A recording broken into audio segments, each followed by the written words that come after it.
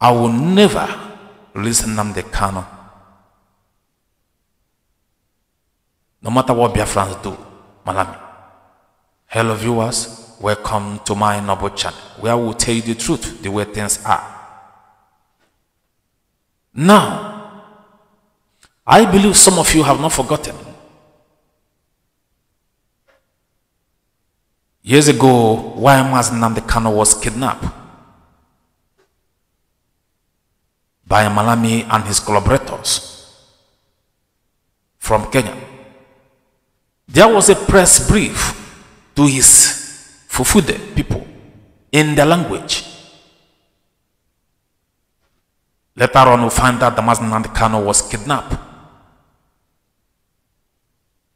After that, few weeks, Malami tweeted something that was very bad when he told everybody in his tweet that he is going to continue to detain Nnamdi Kanu. He will not release him even if the court says otherwise. That tweet is still somewhere in my box, and I am going to unleash it if you think maybe I'm exaggerating or I'm making this up. He claimed that he will poison him gradually and nobody will know until he died. He also boasted in that tweet how he collaborated with soldiers to murder his parents. And you and I know how Nnamdi Kanu's parents suffered and died because of the atrocities that soldiers committed in his home. He made a lot of comment in that tweet, and I was part of those who collected that tweet. I registered this so hidden in my inbox because of today, because I did not take his threat for granted. Today, that thing he said has come to play. You and I have seen how long Nnamdi Kanu has been in DSS custody, how long he has suffered in DSS custody, how different court has proven him not guilty and discharged him upon that date. Malami and his collaborators, the Igbo two governors, the Buhari imposed in Aso Rock, and DSS, in collaboration with British government, has refused to release the gentleman. But what baffles me is why the so-called judiciary has refused to call a spade to tell Malami to his face that he's going this thing the wrong way. They were the one who discharged Nnamdi Kanu. But at the same time, they accepted the stay of execution of Malami. Now the question should be, which game are they playing with Biafrans? Because as far as I'm concerned, I'm aware Malami is playing a game. I'm aware also that British government is playing games with Biafrans. I'm aware also that APC government is playing game with the life of Nnamdi Kanu and Biafra restoration. But the question is this, which game is judiciary playing? This is what they have to tell us.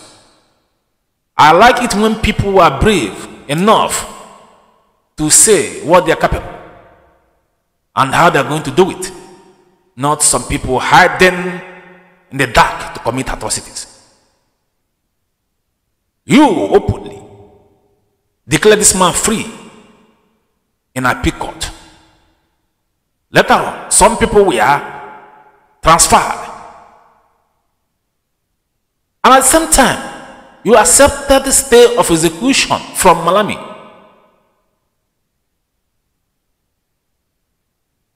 Some people may see that thing as if nothing is wrong with it. But from the beginning, I know that something was wrong. Because when you claim that nobody will judge somebody's case, and for that, they use that opportunity to keep him illegally in DSS custody, even after he has been released by court of law. But the question is, why is the judiciary not doing the right thing? Why are they playing game with the life of millions of Biafrans and Nigerians? They should be somehow protecting the law that they made, the constitution, but at the same time, they are not doing that. Rather, they are busy destroying the so-called constitution that was made by them, which is very, very bad.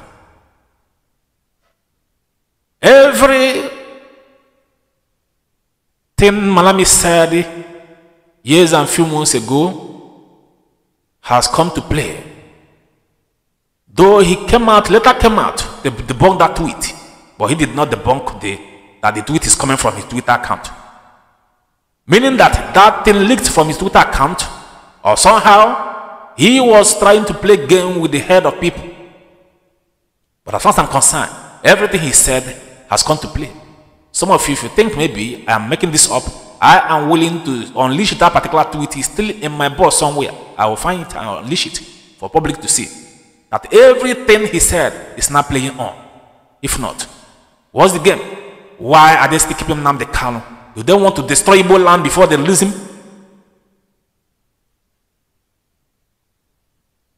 That is one. Two, our so-called unknown government should know their priority. Though I know that some of them are not even our people. They are created by governors to unleash mayhem on other politicians. That's not my problem. If you want to unleash mayhem on politicians like you, that is your own cup of tea. My problem is to remove the name of Nnamdi Kanu from it. He did not tell you to unleash any mayhem on anybody. He has nothing to do with you. He is suffering alone in DSS custody for standing tall for the restoration of Biafra. And this is what he will continue to do, because he is a brave man who knows the right thing, not some people who are somewhere ranting. Unknown government should stop going around kidnapping local government chairmen, kidnapping traditional rulers. We all know that they are created by politicians with the help of some people, both in diaspora and otherwise. But they should stop putting the life of our innocent brothers and sisters in danger for no reason. We are fighting for restoration of Biafra. And Nnamdi Kanu made that possible. And it was working so fine before people kidnap him. All of a sudden, some people see that opportunity to destroy our land. Some of you will not agree with me, but one day you will agree more than those who first agreed. I will continue to be in upright style, because I've gone to that way you're going now before, and I've seen there's nothing in it. After everything, you make so much money, but after everything, you end up in a things you do not even believe you end up on. I'm saying this because some people are going around duping our brothers and sisters in the name of youth fundraising of ESN. I'm going to make this thing clear. There is nothing like youth fundraising of ESN. Nnamdi Kanu was the person who created ESN, and he has never denied it. And the ESN he created is a security outfit to protect our land, not to kill our people, and which he has already said that in several ways. And before he was kidnapped, they are no longer taking members on ESN. Even almost 2-3 months before he was kidnapped, there is nothing like member being taken by ESN. So he was kidnapped then. All of a sudden, we are now seeing different groups coming out from different places, duping our brothers and sisters both in Biafra land. For those ones in diaspora, they want to become Mugu on their own. That is their own cup of tea. That one no concern me. But those of them in Biafra land who have suffered so much in the hands of Janjaweed government, at the same time being duped by some people like Chiamaka or whatever he calls himself, and Asoka, and those collaborating with them in the name of fundraising for ESN, the question and the answer we want to know is this: which of ESN are you fundraising for? People should ask this question so that let us know how many ESN we have in Igbo land. Let us know where our problem is coming from. I will not keep quiet when things are going wrong. If they did not mention the name of ESN fundraising youth, whatever, I will not say anything. Anybody can go around and dupe people who want to dupe. Those who want to be duped will be duped. As far as this struggle is concerned, Nnamdi Kanu did not bring this struggle for duping people. No. He struggled on his own, him and his wife, until little by little he started rising. People started believing in him.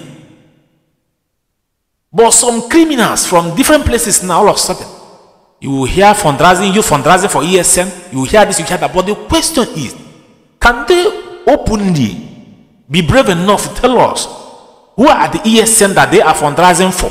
Which of the ESN? Because IPOB has said that they are in charge of ESN, which of course Nnamdi Kanu created. And there's no how somebody else will create ESN and somebody else will take charge. That is not possible. Now the question is this: which of ESN is people like Chiamaka fundraising, youth fundraising for? He should openly tell us that. He should make a video or audio, whatever, to tell the Biafrans which of ESN is fundraising. Nobody should come and talk rubbish. We are in this struggle and we have to know what we are doing and where we are heading to. Since some of you have refused to use your brain or your head, which of ESN is Chiamaka fundraising, you fundraising for? He should openly, as a brave man, he claimed to be a brave man, to tell us which of ESN. Let us be sure how many ESN we have in Igbo land so that we will know where our problem is coming from. Or if, of course, he is the one recruiting unknown gunmen, then let him also let us know if it's the good or non-government he's recruiting or the bad ones who are killing our mothers. These things supposed to be said, and people should ask him this question. Both him and the Mademoiselle, whatever he calls himself, I don't know where she's coming from. Or it can come from pit of hell. What I'm saying here is that everything should be done accordingly. If really we are fighting for struggle, because ever since Nnamdi Kanu was kidnapped, things are getting out of hand. We are being sick Malami and his DSS and judiciary. Now we are being sick Biafra and some Biafrans who are duping our brothers and sisters. You can go ahead and dupe those in desperate, that's on my own cup of tea.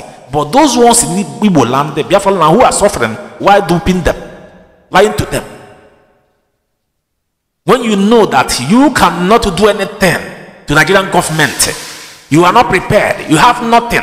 The question is, the money you have been getting all this while, whom are you giving it to? Which ESN are you sending the money to? Can you tell us?